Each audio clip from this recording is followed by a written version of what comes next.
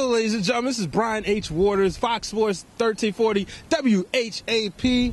That says Hopewell, Virginia. I'm here with my main man, Damo Rowe. What's up, Damo? What's up, man?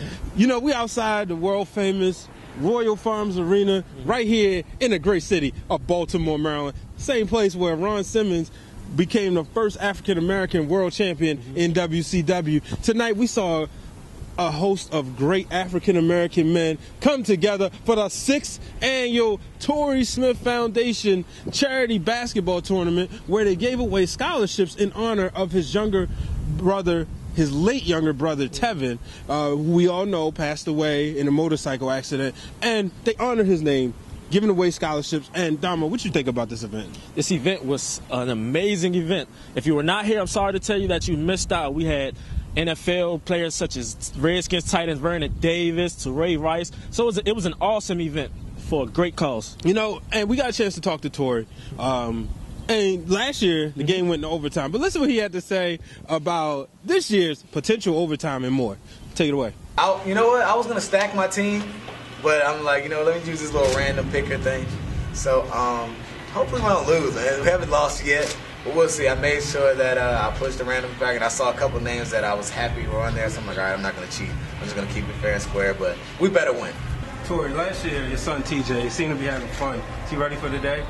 Oh, man, he was dancing back here for about 20 minutes, and I was like, do you want to just go out there? He's like, yeah, I want to go out there. And so I got to make sure he doesn't lose his mind when he realizes that he's not playing in the game. And sometimes I can't even tell that I've been gone. You know what I mean? Like, you go places, it's like home, and so everyone, no matter where I am around here, I would show a lot of love, and, I appreciate it. So, we're back.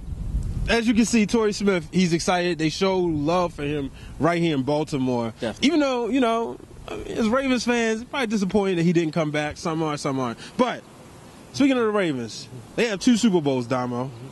2 since the last time your Redskins won one, by the way. But we saw 2 legends come back home to be a part of a game with one of the close friends of Torrey Smith. What did you think we saw Ed Reed and Ray Rice? It was an amazing sight to see 2 Ravens greats. They are legends. It was great to see them interact with everyone there. It's not often that you see 2 great football players come back to their city and give back for a great cause. So it was a great sight. But you know what? One thing we saw was their personalities, and we saw it was as if they never missed a beat. I mean, they said it's been over a year since they saw each other. They still talk, but you could see the love. Definitely. And one thing Ed said, I ain't even going to tell you. I'm going to let Ed tell you yourself.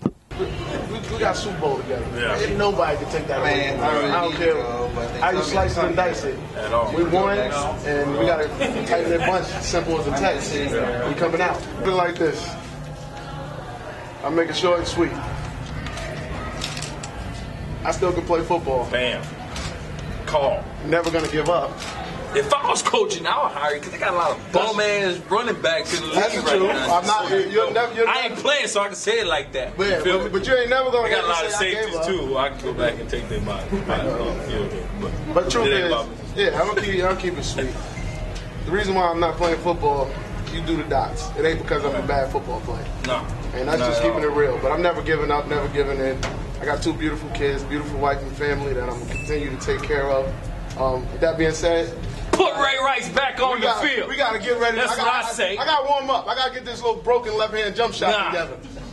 But we're never giving up. From somebody who put a lot of work in the NFL and put this man back on the field. Quit playing. All right? Y'all put that man in, stop. I'm about to say something. Woo! You hear what he said? Did you hear what he said? All right, you know what? Let's get to the game. Obviously, this was here, charity, but it was a basketball game that took place. Entertaining basketball, to say the least. But you had a chance to talk to Bruce Ellington before the game. What happened?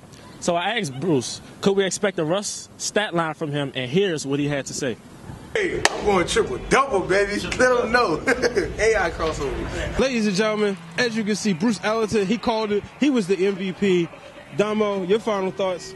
This was an amazing event. If you missed out, there will be another one next year. This was a great event filled with great athletes, great people, so I really enjoyed myself. Where can they find you, brother? You can find me on Twitter, Snapchat, and Instagram at Damo Rowe. And y'all already know where you can find me at Brian H. Waters. Make sure, if you haven't done so, subscribe to Fox Sports 1340 AM on YouTube. And make sure you follow us at 1340 AM Fox Sports on Instagram, Snapchat, and, of course, the Twitter. And make sure you like our page, Fox Sports 1340 AM Hopewell. Until the next time, he's Damo Rowe. I'm Brian H. Waters. So long, everyone.